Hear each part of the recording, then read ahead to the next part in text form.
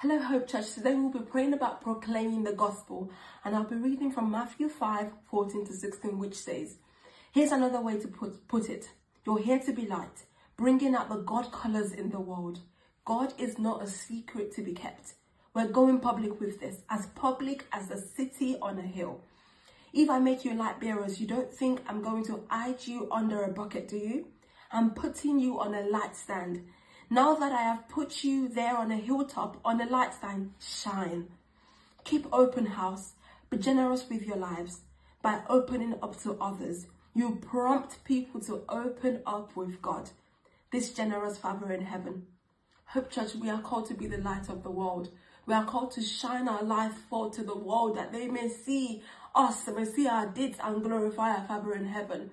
And part of that is proclaiming the gospel through our lifestyle, through our day-to-day life. Proclaiming the gospel isn't just about going out once a month to preach the gospel to people on the street. It's about how we live our lives on a day-to-day basis.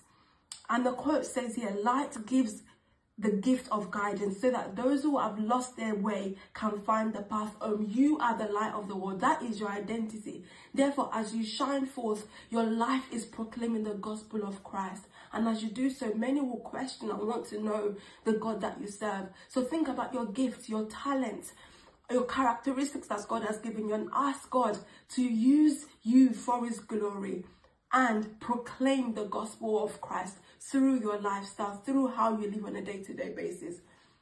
Amen.